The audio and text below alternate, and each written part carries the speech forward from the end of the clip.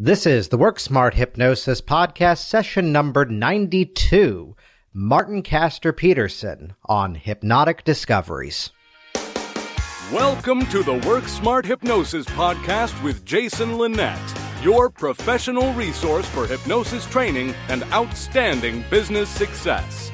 Here's your host, Jason Linett. Happy holidays, everybody. And of course, if you are listening to this after the fact, as it is with podcast, happy whatever time you happen to be listening to this. You're about to jump into an outstanding conversation that I had with Martin Castor Peterson. We connected a week or two before the Christmas holidays. Of course, this is now through the wonders of time travel, broadcasting afterwards. And you're going to hear some themes that have been touched on before, though. Take note of this. There's the whole concept of sometimes it's the client, sometimes it's the student, sometimes it might have even been you entering into this dialogue of what we call hypnosis. And it's that preconceived notion that may be the biggest challenge. It's that expectation. I'd often use the phrase that working with a client, producing change is easy. Working to dehypnotize the idea that it has to be difficult to produce change, that's often where we're really doing the work. And I'd share over the years, I've seen many a student who have come through courses and have started with a story kind of similar to Martin's. And as soon as that threshold was crossed, there was no looking back. And that was that moment where things really took off in terms of their skills and their abilities. So take note of the learning lesson here that at any experience level in hypnosis, there's always something to be learned. And more importantly, as we make these discoveries, I feel it's really within our ethical responsibility to share these discoveries with our fellow hypnotic practitioners as well. So you'll hear the details of Martin's website and trainings and how to find him online. He's got some outstanding work. I've personally sat in on some workshops as well and saw outstanding information there. And traveling all around the world these days, the wonders of time zones. I recorded with him during my afternoon break as he was there in the evening teaching a class. So let's jump right in. This is the Work Smart Hypnosis podcast, session number 92, Martin Castor Peterson on Hypnotic Discoveries. Well, right now, getting prepared for Christmas, and it's been a hectic week with training all week. And tomorrow is the last day of training, so I'm looking forward to a couple of days off, hopefully next week, just before Christmas. So, but I guess it's kind of like what life is all about in my life, right, apparently, for the past few years. So it's all good. It's all good. So to kind of, I mean, right now you're in the midst of a training. Which course is it that you're teaching right now? This is actually a master hypnotherapist training. So I'm dealing with people who have different kind of trainings, and we put a lot of stuff together, so I want to push them even further. It's not like, just do this curriculum and you're all good to go, but it's all about me as a teacher figuring out what they actually want and push them beyond the limits they already think they have and beyond that, and then give them another skill set to be even more awesome in what they do. So I like this kind of training because no training I like. They're all different depending on what kind of students I have. So I enjoy it because I grow with them. So it's really awesome. So it's a group that's coming in and they've already got some experience and now they're looking at that refinement in terms of taking those skills to new levels. Exactly. So, it's kind of a huge job for me to figure out what kind of training they got already and figure out how they work, if they work with these methods or those methods, and then put it all together and still be able to give them all a new, not just, skill set, but also mindset about what's modern hypnosis, and make sure that everybody follows, but still grow in whatever direction they want to grow in. So I love these kind of trainings because, I feel the pressure, and pressure is good because it's under pressure. You do good and great stuff. So I love it. Outstanding. So then let me ask you this, because I'm always curious to ask this one. In terms of just how you sort of navigate your time these days, what amount of time is spent with clients? What amount of time is spent with students?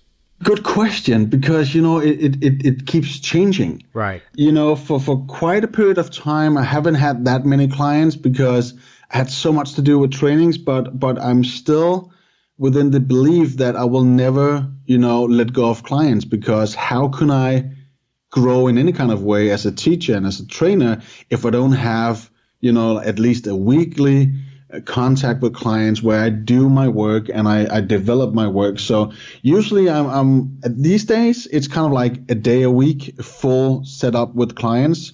And that's the amount of time I have, because the other 6 days of the week, I either have shows, lectures, or trainings. So it's pretty tight schedule at these days. Which again is that aspect of, having so many different aspects of one thing, whether you have products, you have classes, you're doing shows, you're seeing clients, and here I am, and today it was like, I just did a webinar, we're recording, a client is coming in as soon as we wrap up, and just that variety of it. And, some people will get totally exhausted by just listening to what I'm capable of doing, and I'm pretty sure what you're capable of doing throughout a week. But to me, it's actually not work. It's more like a lifestyle. I see the changes in people every day, from clients, from students.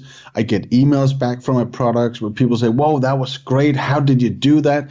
And that's really rewarding in a way. And so I feel like a privilege to be able to live my philosophy and ideas of life and see everything changing right in front of me. So I never get exhausted by it, actually. Yeah. So let's rewind the story back. How was it that you first got involved with hypnosis? Oh, a good question.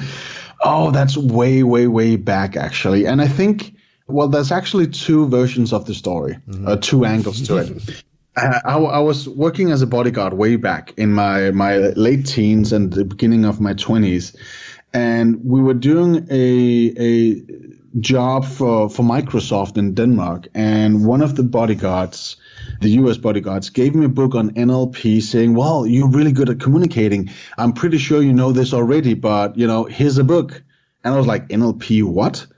And my whole belief about hypnosis and NLP and this kind of communication way back was kind of like, well, it's weird and I don't believe in it because of ignorance, I guess. And I was kind of just going through the book and figuring out, I know this, and how come this is special? Because this is kind of like what I've been doing my whole life. The way of communicating, the way of understanding all the little details in every word, every sentence, body language and all of that.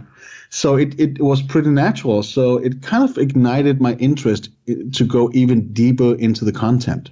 And then I got a gift certificate for something, like a past life regression. And this, being a total non-believer in anything spiritual, anything religious, anything beyond me just standing here in the moment. Mm-hmm. I was maybe the most obnoxious client to this person who gave me this session. And during the session, I kind of woke up thinking, who the hell am I to just lie here and be this obnoxious? Why not just, see what happens? What are you afraid of? And in that very moment, I got, drawn so deep into trance.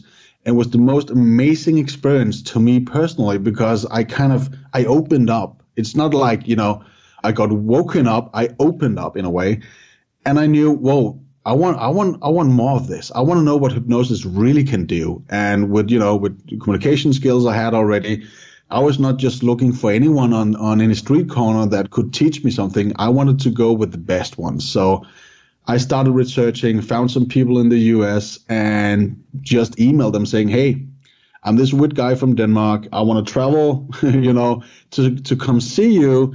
And I want to know more about the things you do because I want to be the best." So that's kind of like how I got started. And it's kind of a weird story, but everything changed from that day, actually. And I went all in on pursuing the skills and the mindset for doing what I do today. And I'm still searching, actually. I love it. Because you can always know more, right? Yeah, absolutely. That kind of brought to mind that you'd often have somebody in a class And, there's the one that comes in, and you're already ahead of me on this, I think. There's that moment of, we have the one who is the natural somnambulist, to get technical. Yeah. To get non-technical, they're the flopper. They're the one that's just going into it. They're the hypno junkie. Yet we often would have the other student who's, from my perception, kind of in a similar place, coming in with their own preconceived notions and sorting it for it to be, you're laughing in a way that makes me think you've got one in your class right now, that they're coming Every in class, with their own, actually. What's that? Every class, actually. Every class, yeah. No, where they're coming in with their own expectations. And I can think of a specific student that came in with that kind of, that block, unintentionally, of course.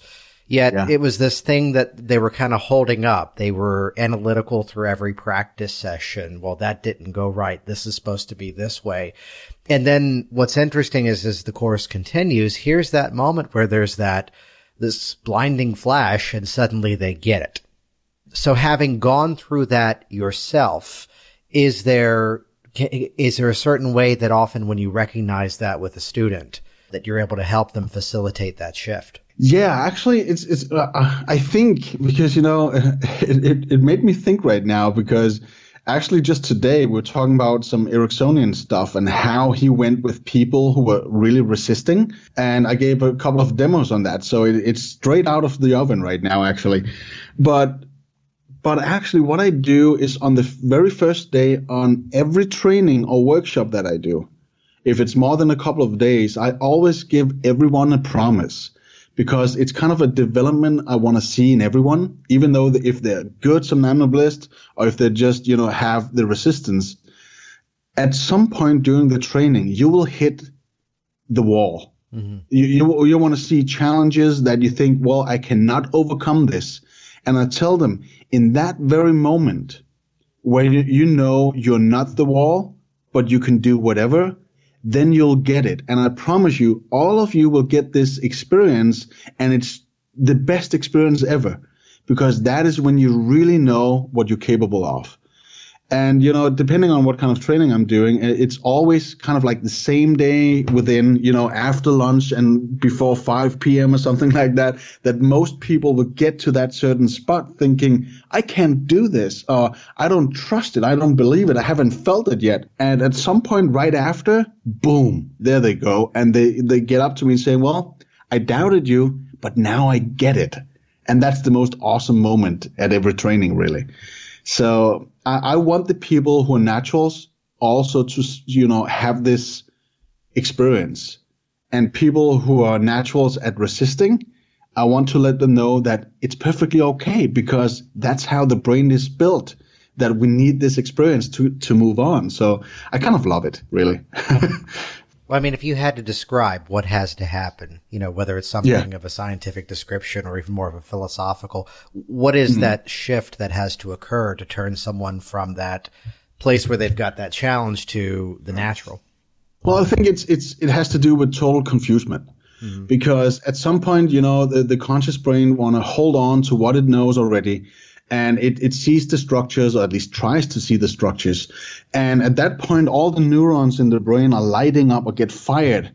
And it's holding on to, old conditions, thought patterns, emotions, and feelings, because for some reason that person feels safe doing that, even though it might work against them, right?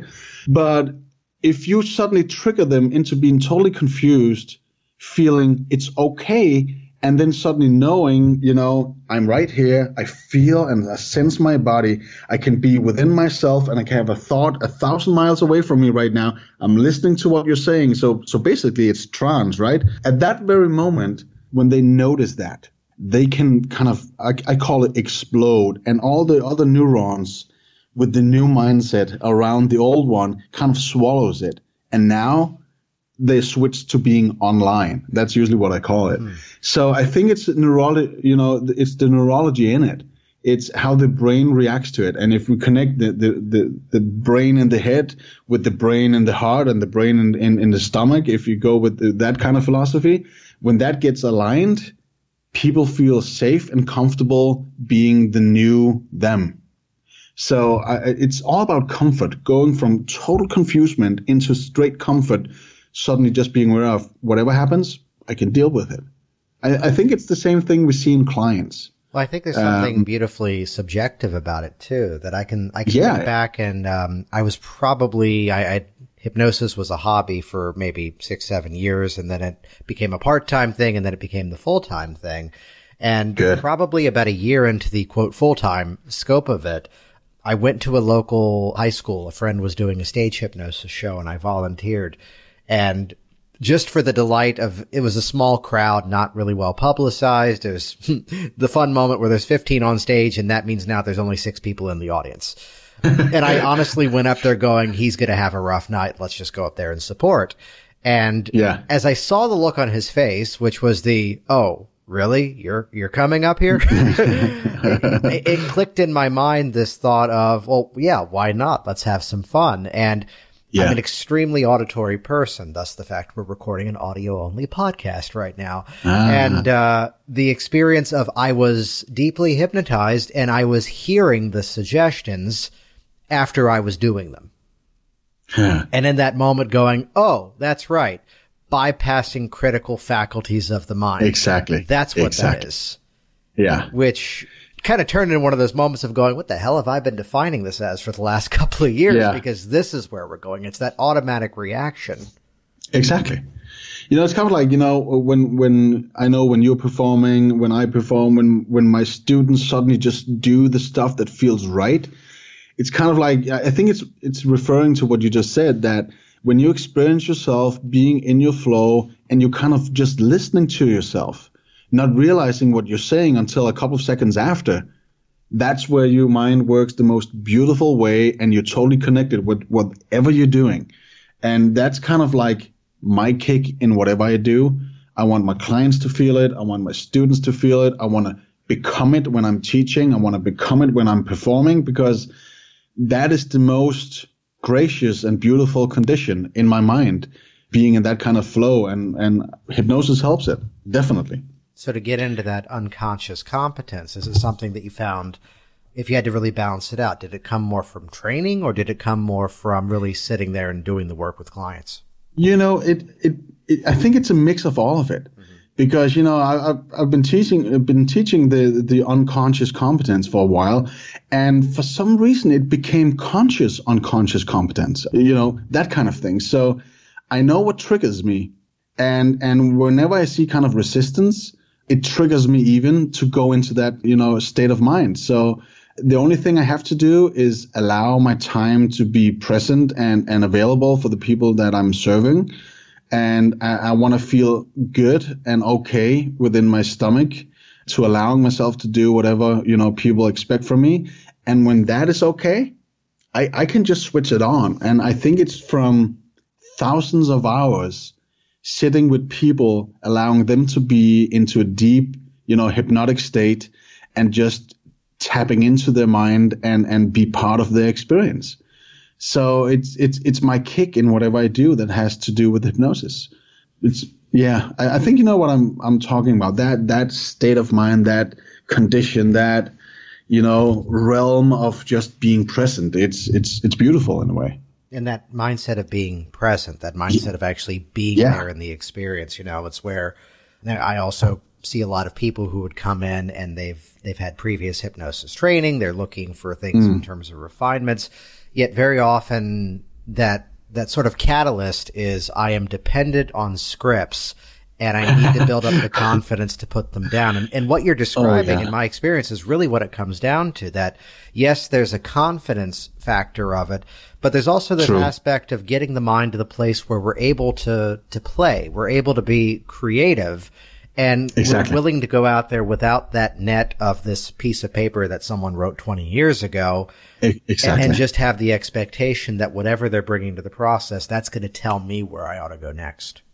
Yeah. And, on that note, I'm not a guy who actually works with, I was brought up with scripts everywhere and swapped scripts with everyone like 15, 16 years ago. And I respect people who use scripts today, because if it's their method and they get results, it's all about the client anyway. So, but knowing what I know from so many years of working with hypnosis, no matter what kind of technique you use, the moment where the client get the most results is where their mind suddenly gets creative and builds upon the dimension they feel limited in. And now there's a new world opening up. And that's not within the script. That's something that happens because of the script. But if you use all the time in the session reading from a script, it's a very limited time where the client can actually allow themselves to be in that creative mind. So I totally enjoy just, putting people into the trance fast as possible and just play in their, hypnotic playground, if you can call it that, where they can be creative and where the unconscious can kind of lead them and give them, the experiences they need in this very moment. Because that allows me to have maybe 40, 45 minutes in the same spot that I only spent maybe 2 or 3 minutes doing like 15 years ago. Because I do see the difference in clients. So when they're at that place, that's where the magic happens. So why not just be there, a little bit longer or get there a little bit faster? So it's all about getting the clients to that certain point where they realize who they really are and what they're capable of. And all the resources that were hidden below the surface suddenly just erupts and they realize I can do what I want to do. That's a beautiful moment, isn't it? So then what mechanisms can we use as trainers, as instructors to inspire that creativity inside of the new hypnotist? Well, I think, wow, that's a good question, isn't it? I know. I'm trying to figure out it's always easy first, to give that kind of question because, well, I can only relate to what I'm doing. Yeah. So what I'm doing is to, prevent myself from being limited. And to prevent my clients from being limited is I don't plan anything. Yes. Not for the client and not for the student. We actually did have an exercise today where I asked everyone, tomorrow you're going to do a 60-second presentation using your body language. Think about it, structure it, analyze yourself. And I said those words specifically because I wanted them to really mess up today. Mm-hmm. And they did. Yeah. So I stripped them from any kind of language and just using body language. Okay.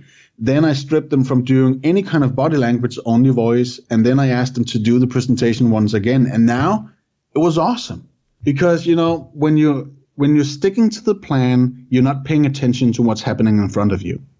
So if you know what you're aiming for and well, these people paid for something. So in the end, they need this kind of certificate.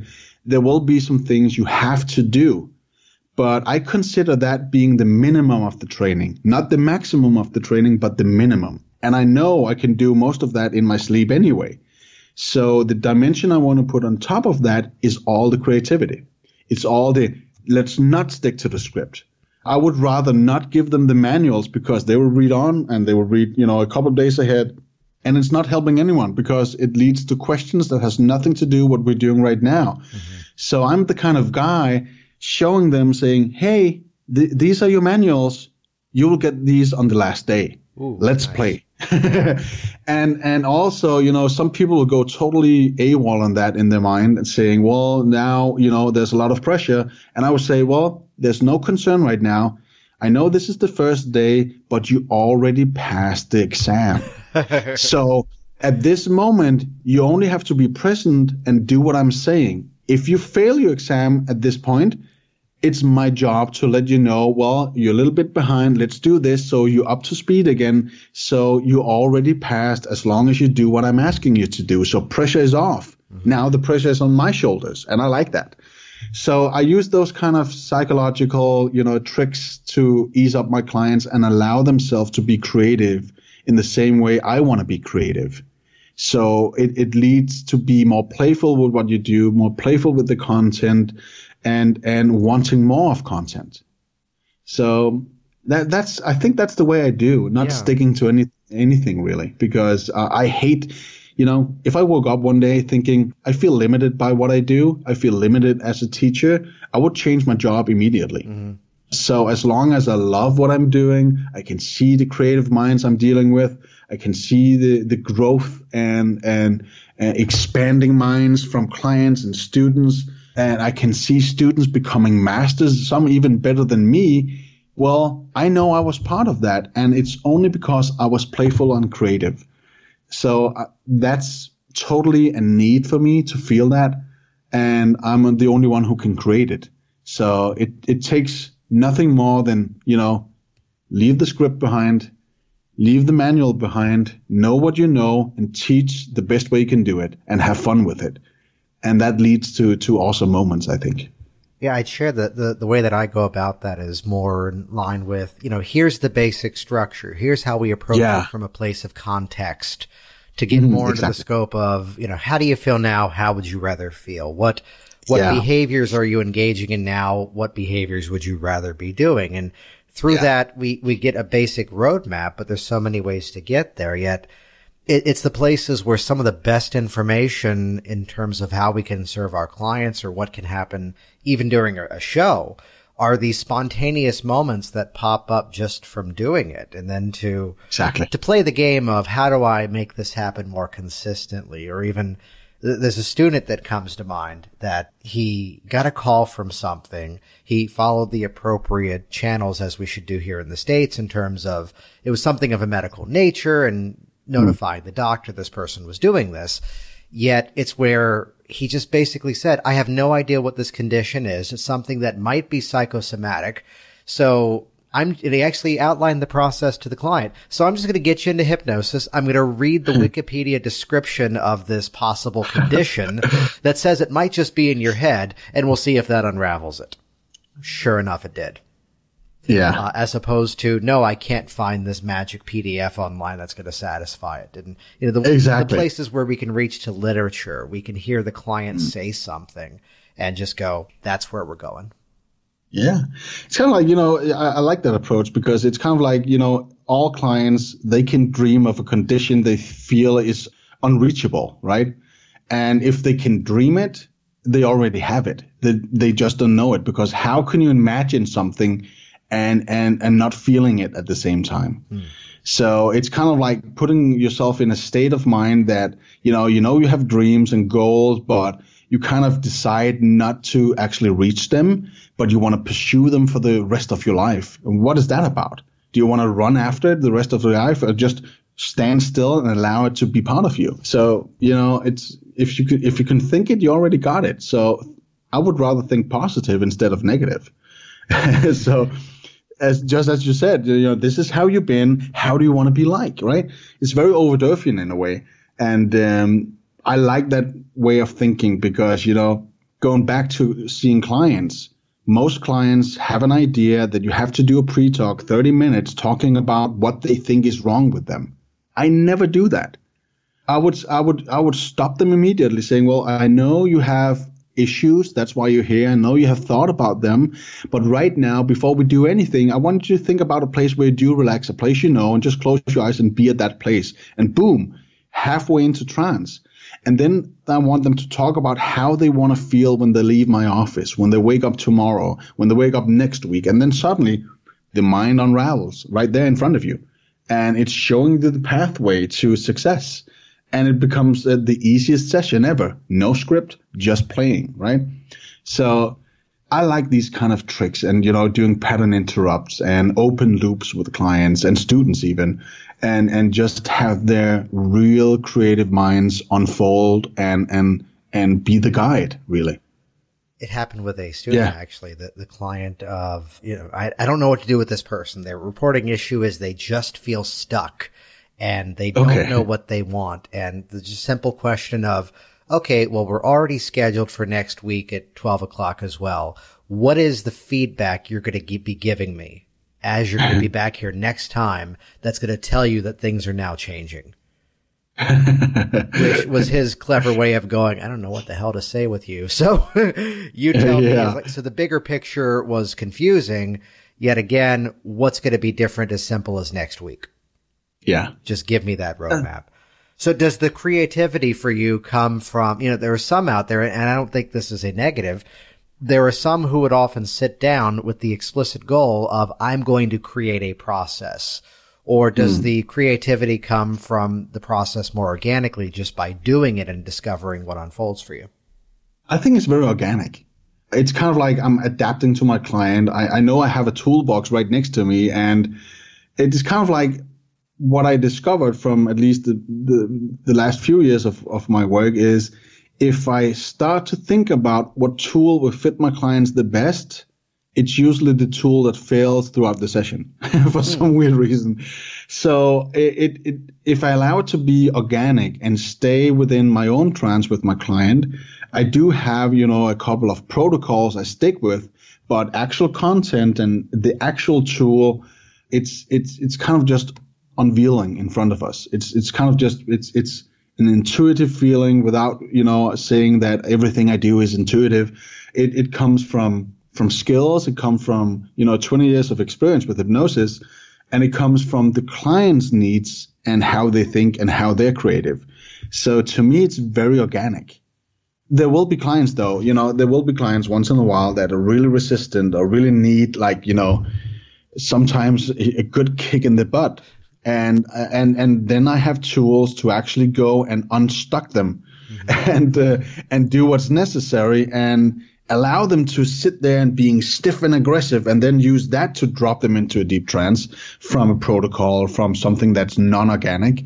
And then when that happens, then we can go back to being organic. So I think it's a safety that I know I can do whatever, and also that I can always stick to a technique or a protocol or whatever, a system. But I would rather do the organic stuff, because then I have to see my client the least times. Because if you do it the organic way, they will have big changes from one session to the second maybe, and that's it.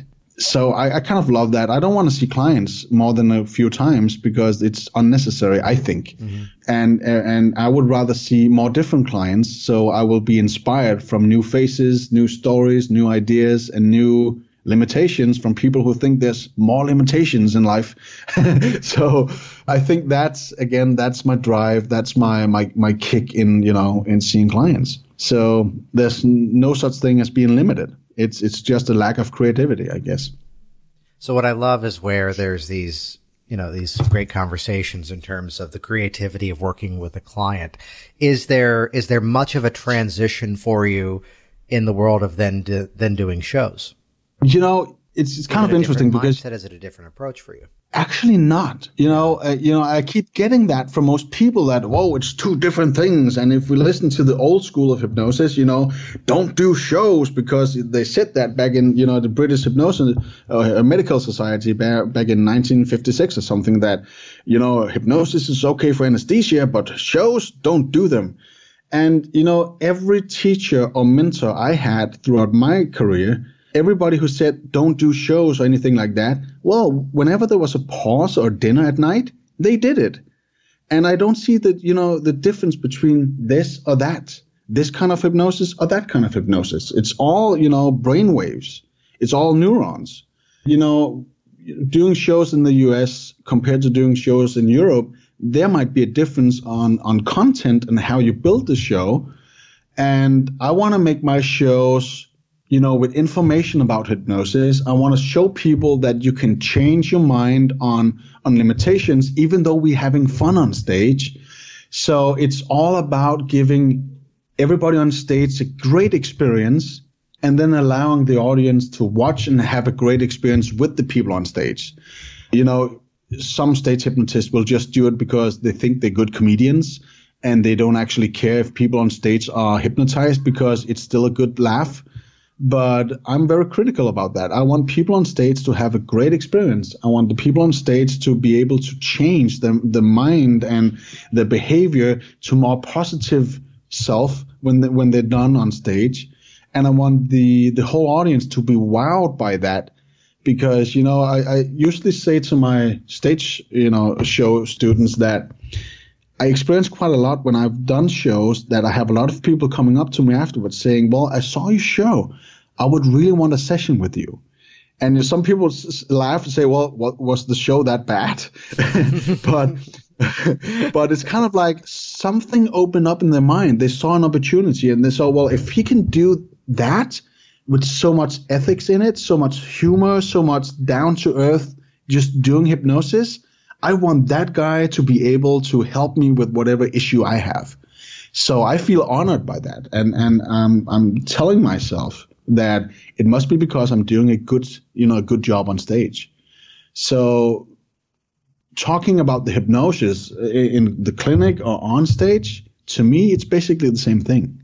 It's just a different name, but it's the same thing. Yeah, it's a different context. It's a different focus. Yeah. Yeah. Kind of going back to how we started this conversation, that it's getting that mind to that place where another reality is a possibility. Exactly. And whether it's making use of some sort of hypnotic phenomenon, whether it's making use of some sort of just shift in that reality, that the terminology I keep coming back to is that we can create the change, we can harness the resource, but we can also go in and kind of break that old reality. True. So it doesn't work. It doesn't make sense to go back to it. It's real. It's kind of like my thought right now is just like, everybody thinks, or not everybody, but a lot of people think that a hypnotist is somebody who can change another person's world, right? But it's kind of like what I tell my people is, well, I have a tool called hypnosis, and I really master my tool called hypnosis. We can go to any destination, but you're the one picking the destination, and I will use my tool as good as possible to make sure you will get to that destination. So it's all about using the tool, isn't it? And the tool is being used almost the same way. Nevertheless, what kind of destination you're looking at? If it's on stage, if it's something for TV, if it's with in your office with people who wants help, if it's consulting a firm or something like that, it's still a tool, but the destination may change from every individual you see, and that's kind of my perspective on it. So then where is your focus going these days? What's the big project? What's kind of in the works as of now? More work, even though I didn't call it work, right? Well, I have a lot of things coming up in the US next year. Every year it's kind of like it's building up and there's more and more. Mm-hmm. I will definitely be going back to Hypnothoughts Live in Vegas, doing, pre and post workshops and a couple of presentations. I'm doing a keynote speak on the IHF conference in Los Angeles in the beginning of March, and actually doing a show there also, and a couple of trainings. So it's kind of like, almost 6 months out, I'm totally booked. But for some reason, some things are changing all the time. So I might say right now that in March, I'm only going to LA, but it might be that I'm going to be in Holland also, or maybe even, England. So there's so many people writing from all over the world asking about, trainings and stuff. And if there's people, I will be there. And if we can set it up and if we have good time, I'm going to be there because I love what I do. And I just want to share my knowledge. I want to see other people become masters and taking control of what they're capable of. And that's my privilege. That's my job. And I love doing it. So my focus is just, filling in the gaps. If people don't have the knowledge, I'm not hesitating. I want to show them. If they want to listen, I'm definitely the guy who's going to speak up. So that's kind of where my focus is right now. Outstanding. And where can people find you online? If they go to thehypnoacademy.com, there will be quite a bit of information there. Or even look me up on Facebook on Martin Castor Peterson. I'm always there for a chat. If people email or write, I'm always ready to respond and just say a quick hi if needed. So I'm on there. YouTube even. There's millions of videos out there. So yeah, I'm all over. Just like you. Exactly. And how suiting is it that I'm over at the website right now and there's a DVD set of Script Killing Hypnosis. There's a title. I love it. Yeah. And referring to what you just talked about, right? Exactly. And we'll put links in the show notes over at worksmarthypnosis.com along with some videos there as well. Martin, this has been outstanding. It's been real fun. It's always good fun to talk with you, Jason. We've been seeing each other for quite some years now, but, we always been on a distance. You always did your stuff. I always did my stuff, but it's finally good to have a good, long conversation with you. I love it. Outstanding. More of this later. Definitely. I'll see you soon.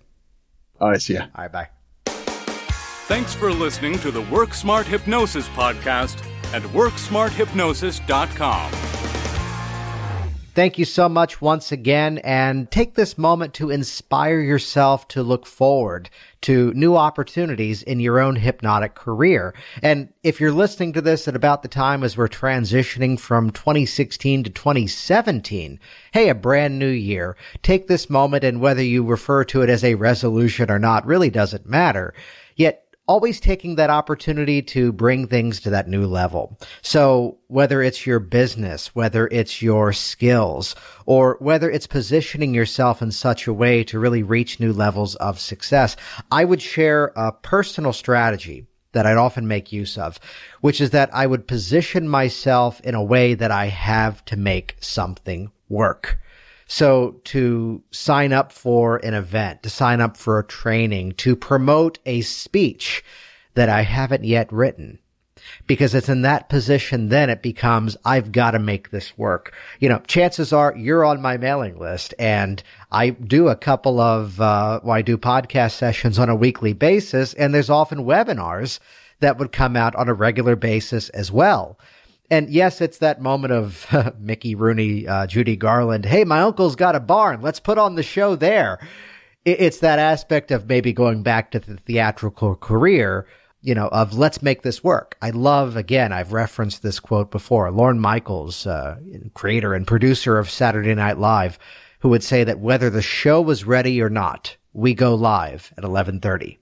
So take this moment and consider what are those things you would like to enhance in your own hypnotic business.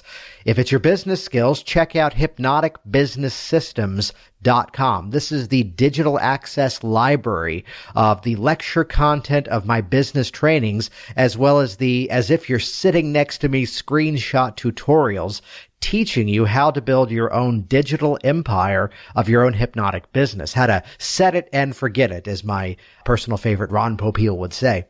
And if it's your own hypnotic process, stepping into your own creativity and skills, check out hypnoticworkers.com. This is the digital access to my hypnosis training. So we've got the business side, we've got the hypnosis side. Either way, check out all the offerings over at worksmarthypnosis.com. Again, check out Martin's website as well. That is thehypnoacademy.com. Thank you all so much for an outstanding 2016. Wait till you see what we got in store for 2017.